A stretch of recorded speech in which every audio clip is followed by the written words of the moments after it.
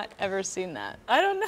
I don't know. Really weird. We're going to look into it and maybe bring you some more information on that. I'm going to post that on my Facebook page and just find out what I can find out for you, because we're all very confused.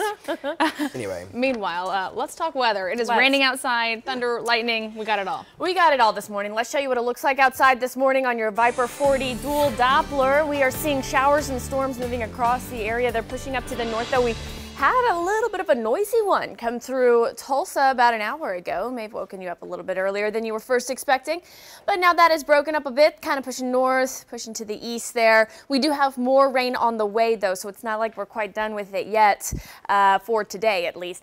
As you take a look outside from Ramona through Oologah, down just northeast now of Owasso, Catoosa, Claremore, these are the areas that are still seeing some heavy rainfall and the lightning and thunder.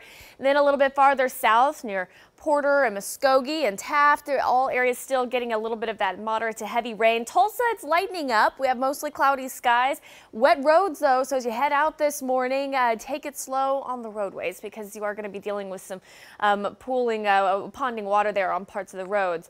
And then just a little bit to our west, we are seeing another round of some showers that are expected to move in. None of this severe, but again, it is bringing in some heavy rainfall at times and some lightning and thunder. Now, towards the Tulsa airport, it is definitely a wet start out there. You can see that there on the ground. As we look out towards Owasso, those showers and storms pushing up to the northeast. That's that lightning that you're seeing there in the distance as we look towards the northeast there in that shop. Here in Tulsa, again, we have some clouds that are still kind of hanging around, but otherwise just maybe some light rainfall. We'll get another round of rain, though, that'll come through.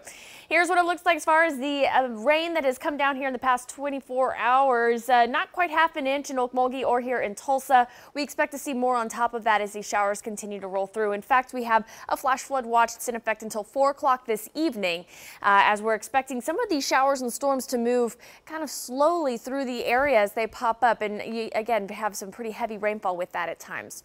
Temperatures right now 73 degrees. Today, this is what our future track looks like. Scattered showers expected to hold on through the morning hours, kind of hit and miss there through lunchtime. Into the early afternoon, they'll slowly start to taper.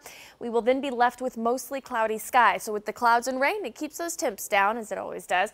You're only going to see highs in the upper 70s to low 80s. We may not even hit 82 here today. It kind of depends on how much of a break we get from the clouds and rain.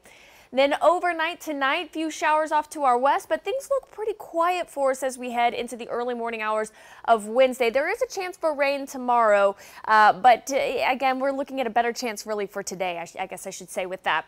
Highs tomorrow will be a little bit warmer with breaks of some sunshine, peaks of sunshine throughout the day on Wednesday. We're going to see those highs up to about 87. All right, so for today, 70 to 80% chance for rain. Tomorrow, backs down to about 40% chance there. Today's definitely our best chance here on the 7-day planner. Then we start to see those temperatures still kind of teetering in the mid to upper 80s as we head through the week. Going into the weekend, look for mid 80s. Chance for rain Saturday. Starts to dry out a bit as we head into Sunday and Monday. Corey,